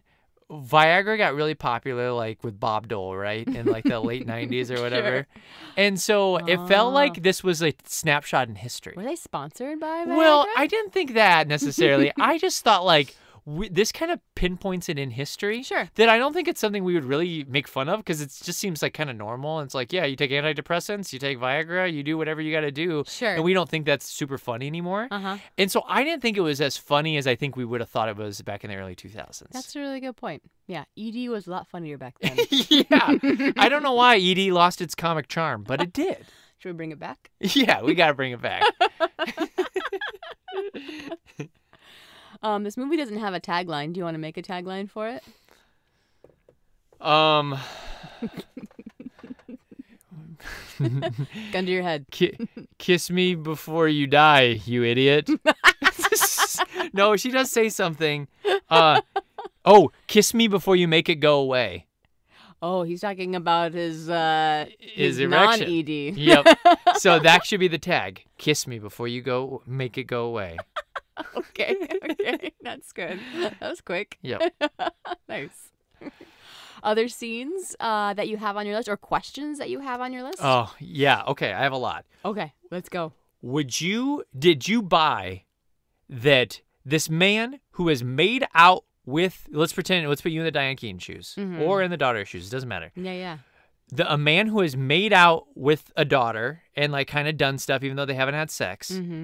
And then that's okay now for your mom to date that same person. I feel like if you've kissed somebody, like you would never be interested in that person. You're like, no, you kissed my daughter. Yeah, I mean, right? Yes, 100 times yes. For me, yeah. What I'll say is though, that was literally the premise that this was built around, and I think they tried to do it as best as they could. So the daughter and him are never fully intimate. Yep. And they break up before break anything up pretty happens, early. and the daughter even encourages Rach just spit it. on me, by the way. She I just did spit not. on me. I did not Yeah, she spit. did. She just has spittle on my finger. It touched me in the pointer finger. Dare you, sir? But they break up before anything happens between Diane and Jack, and also the daughter sees the chemistry, and she's like, "You guys should date." Yeah, that's so it's true. not like it's a behind the back thing, or my daughter will be so sad. So she, with her permission and her blessing, the mom is like almost pushed into this relationship. So I guess, was it as good as it was gonna get? I don't know. If that's your premise, there's only so many different things you could have done to make that any better. I think that it was what it was. Yeah. It still just confused me. I was like, man, I just don't think this would ever be allowed to happen. Sure. You know what I mean? Sure. Yeah. Would it be different if they weren't mother and daughter? If it was like mother and niece or something? Yes. Like if she was that someone would help. else's daughter? Or if Amanda Pete died. That's an option. Some notes. Nancy, I have some notes. I have some notes for you. Jack didn't, but I have some notes. Hey, what'd you think of the turtlenecks? Why? Why do you? No, I'm just curious. What do you think I think of turtlenecks? I think you like them. I love turtlenecks. I thought she looked adorable. And then what'd you think when she was like, cut the turtleneck? I laughed. Not just take off the shirt. She's like, cut the turtleneck. Because it's cutting it off is supposed to help kind of like represent her like It's like her loosening freeing up. herself. Yeah, because the turtleneck symbolizes her being more like uptight and she's frigid or cold or whatever. And yeah, and then she tells him to cut it off of her. It's like, oh, Keaton's crazy. I thought it was pretty cool. That's a perfectly good turtleneck. Just take it off. That's what I thought. Oh my gosh. Can I ask you one other thing? What's with the turtlenecks? It's the middle of summer. No, seriously. Why do you care what I wear? Just curious. I like them. I've always liked them, and I'm just a turtleneck kind of gal. You never get hot? No, Never. not lately. Did you notice when Jack Nicholson and her were hooking up? He is like, if he has an anthropomorphization, like if he was working with some animal qualities. Thank you for explaining too. As an actor, he's taking on some animal qualities, doing a little outside in work. He took on the qualities of a snorty bulldog. I was gonna go baboon. Tell me about the bulldog. He just snorts a lot. He does? Yeah, he he makes when a they're lot of making out snorty and they're noises. kissing? Yeah. Like he can't get good breath. And that's through his nose, and he kind of snorts and makes a lot of noise. Well, maybe he can't get good breath. Exactly like a bulldog. He got those little nasal passages. He's gonna smother her face It up. felt a little bit like he's a snorty bulldog. Because he's round too, you know? I was like, oh my gosh. He would be a good bulldog as a human. He would. As an He animal, would. I mean. I don't know what I mean. What'd you think of how they ate eggs out of the pan? They did not put them on plates. They just ate them out of a shared pan. They're in their robes post-coital, and it's raining outside, and the whole kitchen's dark. They have some candles going. What'd you think? Well, let me just say, one of my favorite things to do after watching a Nancy Meyers film is to make dinner. Oh, okay. It lends itself to like, oh, let's go hang out in the kitchen. Let's cook. Let's eat. It was so cozy.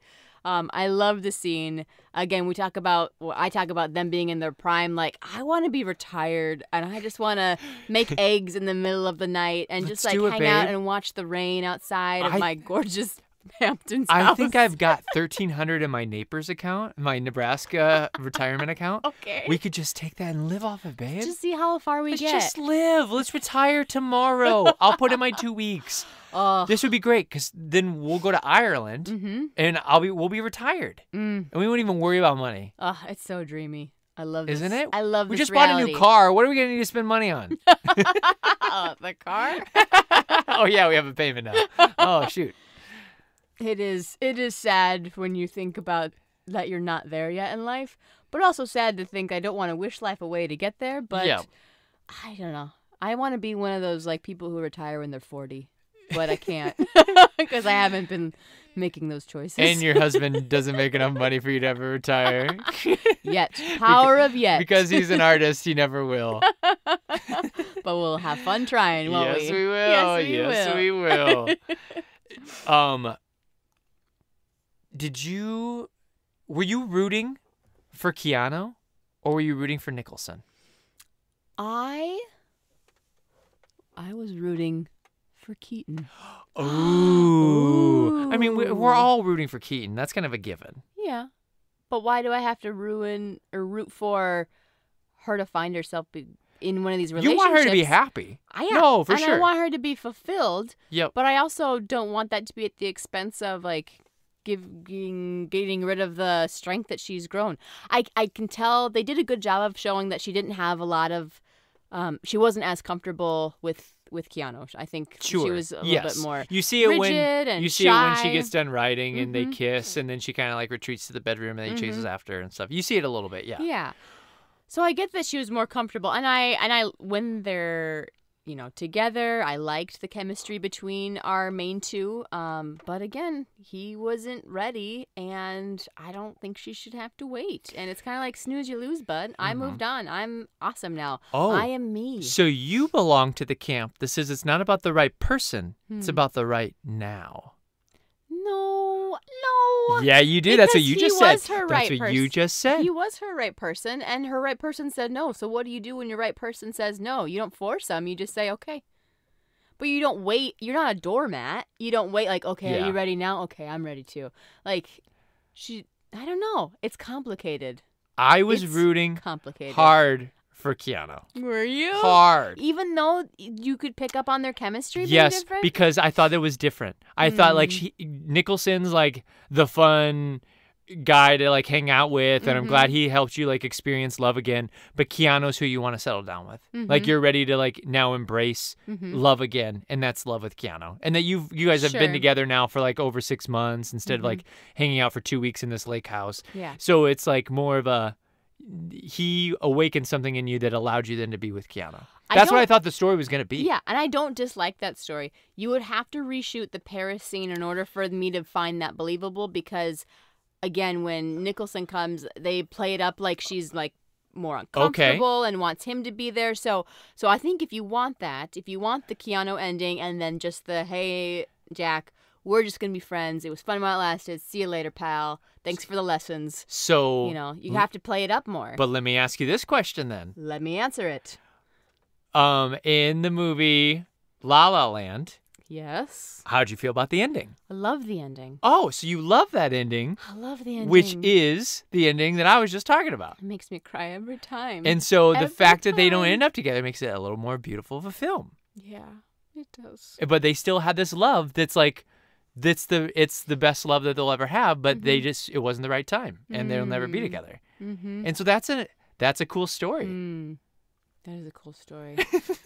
All right, Hudson. I hear Yeah, you. you hear me I a little hear bit? you. Okay, A okay. little bit. I'll listen. I have a couple more random facts. Do you have more things that you want to throw into? I think I've gone through everything already. Amazing. I'll look through everything still, but Sure. you go for it. Yeah, you just ignore me while I tell you this next fact. Hey, that I can do.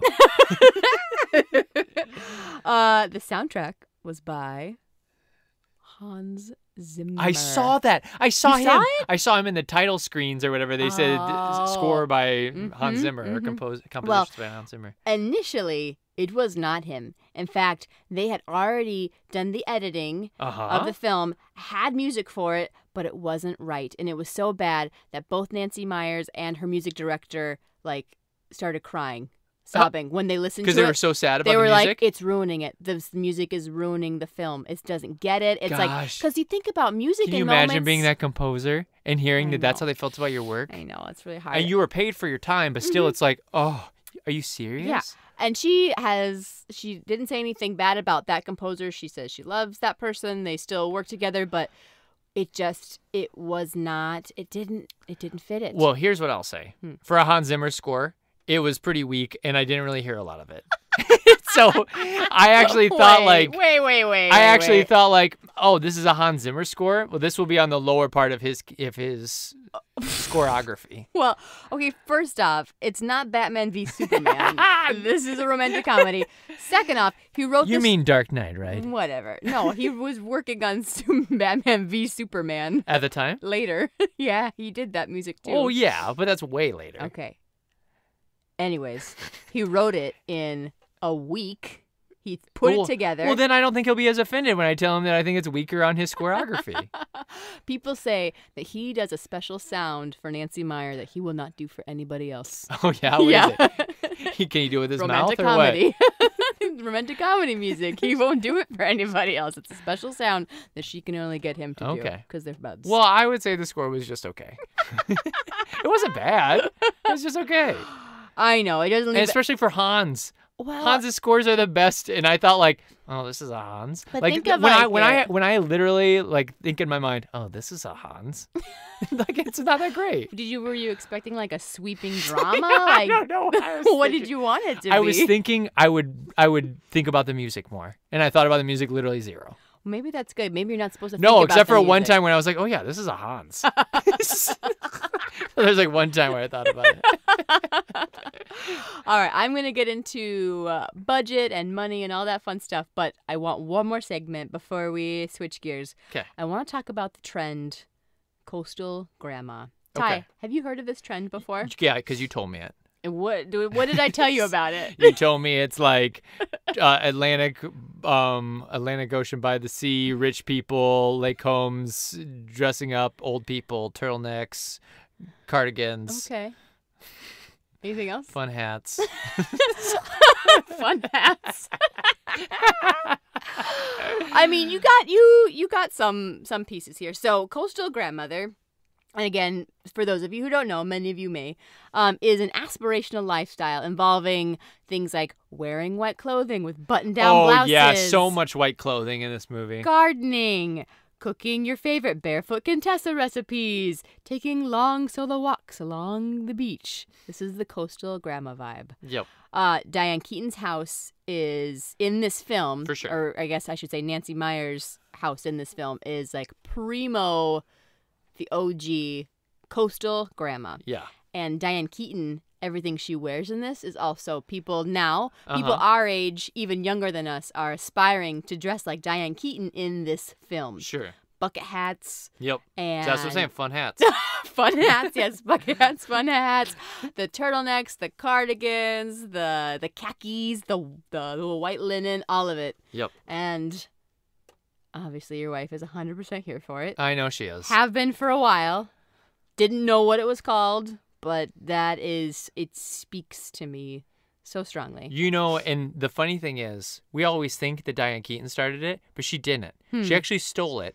In this was 6th grade for us, so we were 12. So 1999, Britney Spears comes out with a music video called "Sometimes." Oh, mm-hmm. She stole that whole outfit. It's true. I think Sometimes I run. You Hey, know this is great. 16 bars. I'm not doing that. Does she have 16 bars. Does she have a crop top in that? Sometimes I Because that would be the only thing that keeps it from being like completely coastal grandma. Maybe. It's a crop top. A crop top is not coastal grandma. Maybe it is. I mean, though. it could be. Maybe millennial coastal grandma. When you get older, that'll be the only change. Crop top.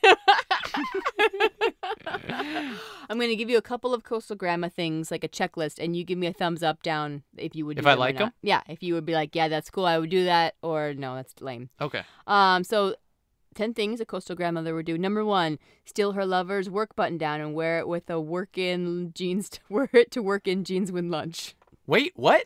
Wear it Where to work with worn-in. There it is, with worn-in jeans. Oh, To okay. lunch. You're going to wear it to lunch or you're wearing it to work? You're going to wear it. Sorry, I'm confused by this whole thing. Start over. Okay. Don't worry. Say it again. I'll edit all of this. No, you won't. No, you won't. This is glorious. I'm much too This lazy. is glorious. This is the start of the pod, probably. All right, go ahead. Steal your lover's work button down and wear it with worn-in jeans to lunch. God, no wonder that was hard to say. That's a hard sentence. Whoa. I mean, I guess a thumbs up. I don't know. Yeah, Sure. yeah. How about keep a pocket notebook to write poetic phrases when inspiration strikes? Stupid. Thumbs down. Nope. Pick fresh peonies from your garden. No. Open a bottle of red wine at 4 p.m. No. Nobody likes red. Only white, sweet white. Take long walks on the beach with your beloved dog. Yes. Thumbs. Wear signature jewelry that's curated from flea markets. No. Stupid. Invite friends over every week for an afternoon tea. No, because you don't drink tea. But I would say yes. This is for you. And then show up to every occasion in a straw hat. No, definitely not. Gavin DeGraw, get out of You here. just said fun hats. Yeah, I know. More fun, like cowboy hats, page boy hats, things like that. Oh, okay. So you would say that, I mean, if I'm scoring your quiz, you are not on the Coastal Grandma vibe. No, I think how many This was is there? There not was for 9 you. or 8. Yeah, I kind of skipped a few, but yeah, you had a I very scored like 3. You had a very low score. Under 50%. Yeah, you are not Coastal Grandma. You No. are what's the opposite of Coastal Emo Grandma? kid. Midwest baby. You are a millennial emo kid in his 30s. That's what you just like want to be professional, truly emo kid. Well, I'll have you know, I aced that test. Yeah, I bet you did. Yeah, 1000%. Where's your straw hat, girl? I mean, I wear hats to cover my face so I don't get sun on my face. Yeah, but you wear like ball caps. I You don't do wear cute ball ball I don't caps. do bucket hats. You but look like Alex Mack. You wear Hey. overalls and a backwards cap. I did my time with bucket hats. There was a time and place for them, and I had a bucket hat, and I was in middle school, and it was awesome. I looked so cute. I wore pigtails under it, Ty. Oh my I was gosh, adorable. that sounds adorable. I'll probably do it again when I get older someday. Yeah, but, you will. But right now, I'm not jumping on that trend. Just yet. Yeah, okay. Power of yet. Okay, should we talk some monies? Yes, let's talk about the monies. All right, the budge for this, Yep. $80 million. Okay. Opening weekend. That's a lot of money, by the way, for this. It is a lot of 80 money. mil for this time period with what the film all entails? Yeah, I think That's it's a lot of Your money. 2 leads, though. I know, but 20 mil a piece, maybe that's like half the budget? That house was probably $200 million. Yeah, no, I mean, well, there your budget doesn't make sense. I don't know. Maybe Keanu donated money. Yeah, maybe. I don't know. Opening weekend, only $16 million in the U.S. 16? 16. Oh. But thankfully, worldwide, $265 million. Whoa. Where did this movie do so well at? Everywhere. If it didn't do well at the U.S., though, where would it do I well? wouldn't say it didn't do well. That was just opening weekend. Oh, okay. And this was, oh my gosh, this was a Christmas movie. It this takes seem place in like the a summer. Christmas movie to No, you? I feel like it should come out around Valentine's Day if you want to do that, like a romantic comedy around then. Yeah. Not Christmas. It was like, this holiday season, something's gotta give. It's so summery. Doesn't make sense. I don't I mean, I disagree. guess there's snow at the very end in Paris in January. So you have that, Yep. I guess. Would you be shocked to find out that our 2 leads were nominated for Globes? No, because the Globes will nominate anybody with a pulse. Would you Who be? people have heard and I of. should say, actually, both nommed and Keaton won for Best Actress in a Comedy for a Globe. Okay. Would you be surprised if I said that Keaton was nommed for a SAG? No, as I thought she was charming and good. I'd have to see who else was up that year. Mm-hmm. But offhand, I don't know, not necessarily. And lastly, would you be surprised that Keaton was nominated for an Oscar? Slightly surprised now. Mm-hmm. I am too, by that. All true though. All facts. Yeah, I mean, it's not the most outlandish Oscar nom. It's not like Meryl, who she just breathes on screen and they're like, yeah, nominate her. But at the same time, I will say it's somewhat of a surprise. Not a complete surprise, but somewhat. Yeah, a baby surprise. Baby surprise. Now, Nicholson should not have been nominated for anything. Mm-hmm. It's not that he's not good. He's good. yeah. But this is not an award nomination performance. I don't even think for a Globe. But not shocking that they would do that when they nominate Johnny Depp, even when his movies do terrible. For The Tourist. The Tourist. Yeah. Woof. And Angelina Jolie. They both got nominated. Woof. All right.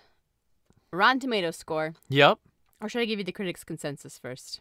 I don't care. I'll Your give you choice. the critics' consensus. And how about you first. sing your 16 bars with it?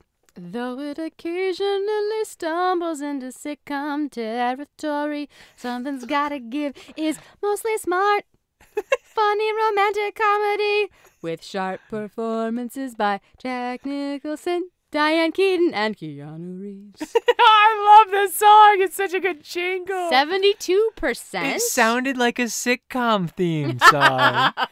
Something's gotta give.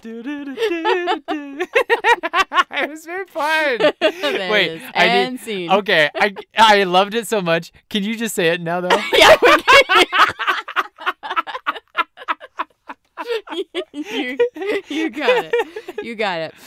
Though it occasionally stumbles into sitcom territory, Something's Gotta Give is mostly a smart, funny, romantic comedy with sharp performances from Jack Nicholson, Diane Keaton, and Keanu Reeves. Nice. 72% Awesome. for critics. Okay. 69 for audience. Wow. Okay. Picky, Cool. picky. I'm going to read just a couple of reviews. Yeah, no, 'cause go for it. They're fun. Go for it. I'm just looking One at my review. stuff. This is from BBC.com.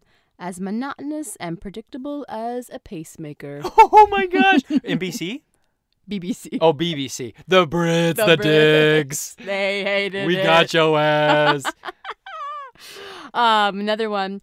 The movie, which ricochets between farce and poignancy, casts just enough romantic pixie dust to leave you smiling. Newsweek. Okay. And then Ebert said, the film's dialogue is smart. Mm-hmm. Reeves' role seems like nothing more than a walking plot complication. But it is a movie like this depends crucially on its stars. Mm-hmm. And to complain that Nicholson is playing himself or that Keaton is always playing a character much like her public persona is missing the point.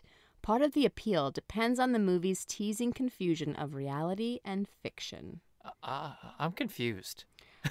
He's saying that... Yeah, explain it a little bit. Yeah, well, here's what I hear is that people were saying, like, oh, yeah, they're good in it because they play themselves. Oh, And what okay. he's saying is, like, no, that's missing the point. They're so good at it that you don't know what's real. You can't distinguish between them and what's real from a movie perspective because they're that good. Sure. That's kind of what he's saying. Yeah. Mm-hmm. Okay. So people were giving him crap because they said, like, they're just playing themselves up there? I mean, probably. Wouldn't you think that, like, you could make that Sure. for a lot You of could things. make like that Diane argument. Keaton, you could say, like, Diane Keaton, you kind of always play this, like, quirky gal. Yeah. Doesn't she? Yep. She reminded me of your mom.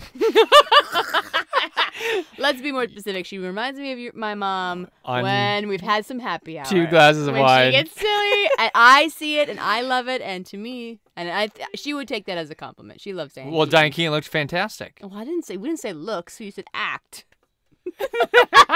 That's enough out of you. So, okay. But here's my thing. I don't like when people get that as a huge complaint. When they're like, I just feel like they're just playing, like, it's good. Okay, it's really, really good. But it feels like they're just kind of themselves. Guess what?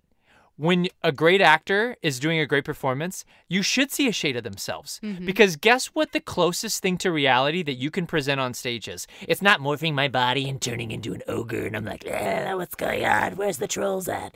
That's not as interesting as showing you a slice of life that is my true inner spirit showed to you a little bit while I'm on that stage. Yeah, Jack Nicholson really dates young women, and he is unapologetic about He's it. a little weird, kind of creepy, a little off-putting, but kind of charming. You can't help it. You can't look away. All those things are true. Diane Keaton, you're a little quirky and weird, but really cute. That's who they are. Yeah, that's Tom Hanks, we get this all the time with Tom Hanks too. It's okay for actors to be somewhat like themselves and still be great performers. We don't have to just have the Daniel Days in the world. Sure. Yeah. We can The applaud that, metamorphosis. but we need to applaud when people show an actual mirror up to nature, which is the human experience, which what's the best way to show that? Through yourself. Yeah. You are the vessel. And that is a little acting talk with Ty. Or as Rich would call it, a tirade. Tyrant. Oh, tyrant. Tyrant.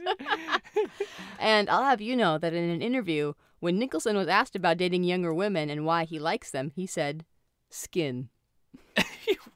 I know. What? Come on. He did it. I'm going to end on that note. Oh my gosh. So, Yes. we're ready for you now. Okay. It's your turn. Take it away. Horny old people rejoice. They finally made a flick for you. Want to see Keaton naked? Boom. Nicholson's butt? Boosh. Keanu giving neck kisses out like Halloween candy? Boing. Besides a botched landing. This movie is pretty dang good, which makes you scared that you might be morphing yourself into a horny old person more and more every day. 69%, which I believe is exactly what the audience said. Yes. Well done. Right in tow. Yep. Very good. This movie was going to be a 75 before the botched ending. Wow. It was going to be up there with like The Crow, and now it's dropped to Ever After and Teen Wolf. I was going to say Teen Titans. We never reviewed the Teen Titans TV show, but we should. No. Ever After's good company. That's all right. Yeah. Yeah. I mean, if I was going to watch another movie right now, I'd watch this movie again. But Ever After, I think, is a little bit better. So I had to balance that. If that makes sense. It does. It does. Good balancing. Yep. I had this in between Safe Haven and Notting Hill. Okay. Right in the middle. I had it at a 62. You had it lower. I had it a little bit lower. All the things so far this season, you've had lower than me, I think. Oh, interesting. And so this is the first one where I'm higher than you, I You think, this season. are. Unless in camp we did. I can't remember at camp. We were both pretty low in that Yeah, one. we were so low that it doesn't even matter. Yeah, I think with this for me, as a whole, I like it, but I think the piece about it getting a little sitcom-y at times, I think, it was not without faults. I thought there was a lot of things that could tighten it up, and honestly, I want to rethink the ending. Yeah. I want to rethink it. The first quarter of the movie, I was a little worried. Or maybe not even quarter. Maybe that's not fair. First 10% of the movie. I was like, I'm not going to like this.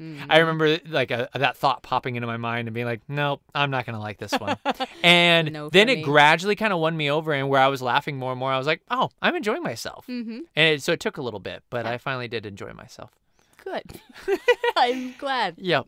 I'm glad you enjoyed yourself. Finally. Jeez Louise, what's a girl got to do? Well, something had to give. All right, I'm going to turn it over to you. What do you have in store for us? Okay. Next week. And then I'm going to turn it right back over to you. Listen to this. Uh-oh. I've got two options on the table for you. Okay. One, 80s, pure 80s flick. Okay. Or, also kind of 80s flick, I think it's early 90s though, sci-fi action.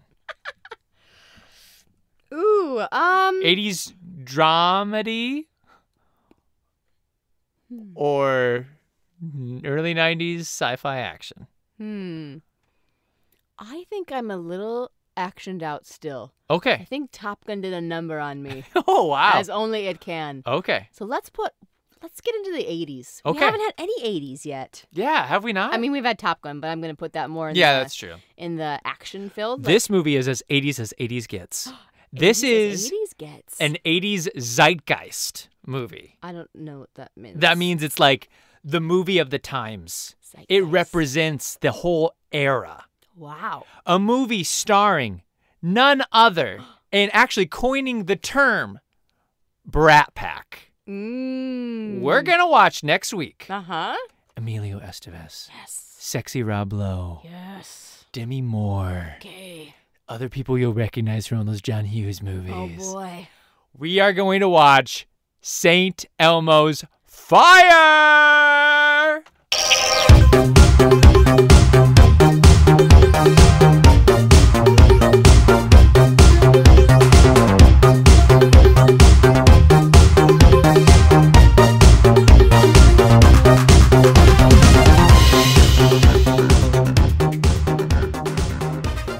Stationary. Well, I'm just saying. Otherwise, I have to be like this, and then I get.